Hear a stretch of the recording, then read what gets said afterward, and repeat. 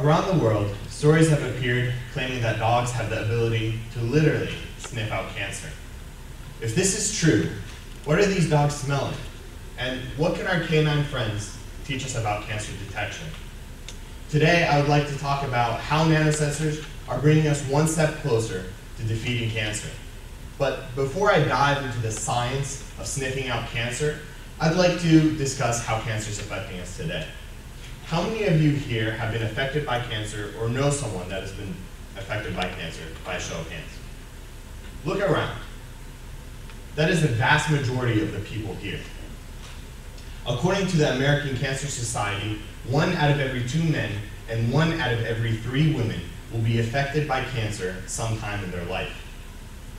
Some of you might have a higher or lower risk depending on certain factors such as whether you smoke, or your family history, or your age, just to name a few.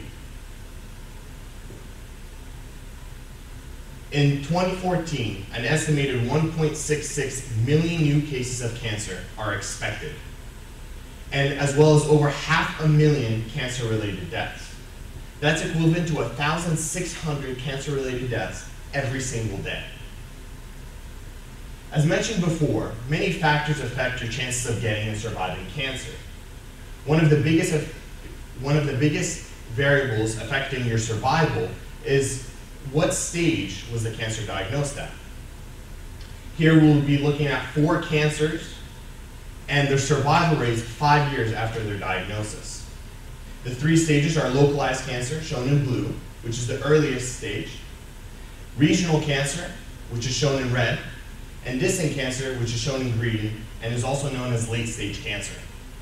In breast cancer, there was a 99% survival rate when it was localized, but only an 84% survival rate in regional, and only a 24% survival rate when it's distant.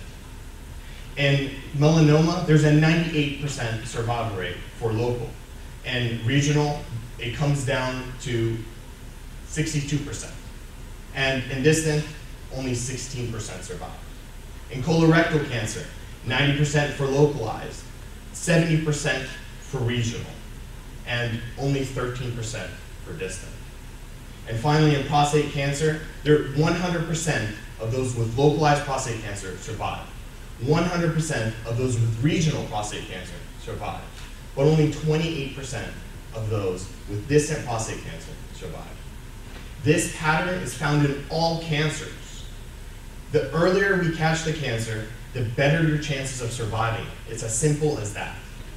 But unfortunately, the early cancer detection methods today are inefficient and costly. There are many limitations to the current bioimaging techniques. X-rays, computerized tomography, and positron emission tomography all involve radiation. Including the MRI, these 4 bioimaging techniques need a tumor consisting of several billion cancer cells at best. They're not efficient in detecting cancers that do not form solid tumors, such as in blood cancers like leukemia and lymphoma. These 4 bioimaging techniques, for example, if a lung cancer was based on one of these bioimaging techniques, a tissue sample is required to confirm the diagnosis and determine the type of cancer. Sputum cytology, bronchoscopies, and needle biopsies are all ways to do this, but these procedures can be inaccurate and painful. I have the privilege of working with my friend and mentor, Professor Afif Abu-Hanna. He's a professor in the Technion Israel Institute of Technology. He's an expert in the fields of nanotechnology, nanosensors, and non-invasive disease diagnosis. He is also the recipient of the prestigious Marie Curie Excellence Award, the FP7 Health Award, and the Discovery Award of Bill and Melinda Gates. I'm also working with Haitham Ahmed, Roy Farfara, and Ofer Nativ, and I will be referring to them as my team from now on. I will also be using the abbreviation VOC, which stands for Volatile Organic Compound, which is simply a group of chemicals that have carbon and are gases at room temperature. We had 2 objectives in this research. Firstly, we didn't know if there were changes in the human breath when cancer is present. And secondly, if there are changes, we needed a way to diagnose, we needed a way to detect these changes in a manner that is practical in a doctor's office. I created a small demonstration to show you the challenges we had to face. How many of you here can find all 3 of the 4-leaf clovers in this picture? It's not that easy. But what if you had a special lens that would filter out all the 3-leaf clovers and make the 4-leaf clovers stand out, like this? It's much easier to see the 4-leaf clovers now. This was the challenge we had to face. But instead of clovers, we had VOCs. And instead of trying to find the 4-leaf clovers, we had to find the changes in the human breath. So what did we do? Well, first we collected breath samples from healthy individuals all over the world. And we analyzed them using gas chromatography and mass spectrometry, which are standard chemical identification techniques. We found over 100 VOCs are present in a normal human's breath. We then took samples of patients that were already diagnosed with cancer and or various other diseases. And we found that there were changes in the chemical composition of the human breath. In lung cancer patients, shown in red, we see an increase in VOC2 versus healthy patients, represented by the circles. This makes VOC2 extremely important for us to detect lung cancer in the human breath. For colorectal cancer, we see a decrease of VOC11 versus healthy patients. In breast cancer, we also see a decrease in VOC11. And in prostate cancer, we see an increase in VOC2 and a decrease in VOC11. What does this mean? This means that we can differentiate between healthy patients and patients that have cancer. But we need to take it a step further. We also need to differentiate between the different types of cancer. This is an illustration comparing 9 VOCs between 4 different cancers. The thicker the line, the more abundant the VOC. As you can see here, in some cancers, there's higher or lower prevalence of VOCs, and some VOCs are completely missing in other cancers. This gives each cancer a unique fingerprint, or in this case, a breath print, that we can use to differentiate between the types of cancer. Even further, we can differentiate between the different subcategories and stages of the same cancer. Here we see the difference between benign and malignant lung cancer. Here, the difference between early and advanced stage lung cancer. And here, between the 2 different types of non-small cell lung cancers, which is adenocarcinoma and squamous cell carcinomas.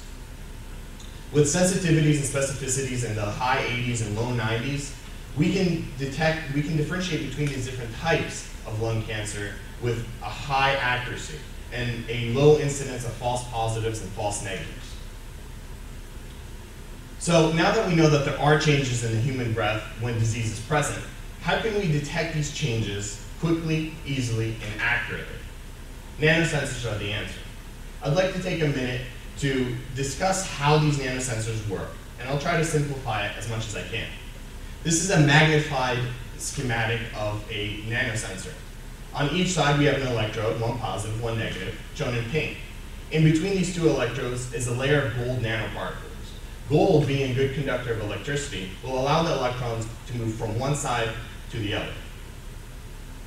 The characteristics of the gold layer determine how easily these electrons flow from one electrode to the other. This is also known as resistance. On top of the gold layer, we have another layer of chemicals called ligands. Ligands are chemicals that attach to a specific group of compounds. When a VOC attaches to a matching ligand, changes occur in the gold layer. The gold nanoparticles either separate away from each other, decreasing the resistance, or come closer to each other, increasing the resistance. We measure the changes in the resistance, and we translate the data to identify the chemical that touched the nanosensor. When in the development of nanosensors, the issue of reproducibility arises. So we do certain techniques to ensure that each nanosensor performs as expected. First, we make the nanosensors in batches to ensure each one is made exactly the same way. And then we inspect the nanosensors using digital multimeters and light microscopes. We then place the nanosensors in a vacuum oven to ensure that they're stable over long periods of time. We then take the nanosensors and put them in the nanos. The nano-artificial nose, or nanos for short, is a device that encompasses an array of nanosensors, each coated with a different ligand layer. My team and I have created a small animation to show you how it works. VOCs, or volatile organic compounds, are released from the cancer cells, where they eventually end up in the bloodstream.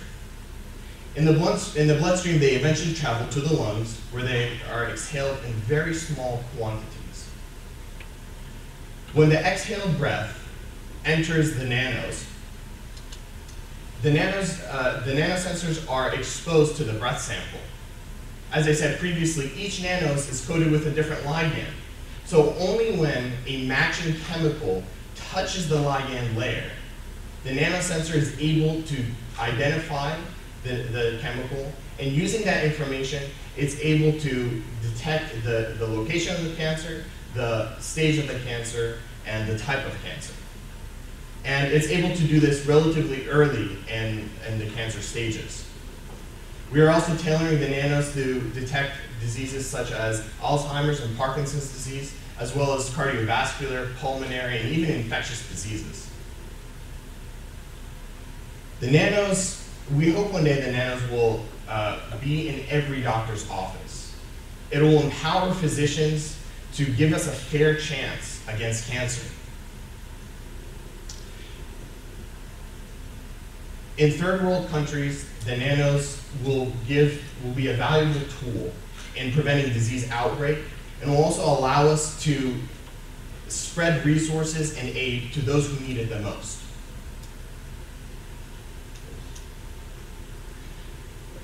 I'm a pre-med student here at the University of Central Florida. And I joined this research about a year ago. I wanted to gain some research experience and see how the world of scientific research is. And needless to say, I came out with a lot more than that. I learned that research isn't just about answering a question. It's a lot more personal than that. It's about understanding the world around us and using that understanding to better mankind. This research has given me the chance to dream. Dream about the day where cancer no longer makes us feel hopeless, where cancer no longer means a dead end. The day we beat cancer is closer than ever. And so, while you stop and smell the roses, just remember how much a puff of air can tell us. Thank you.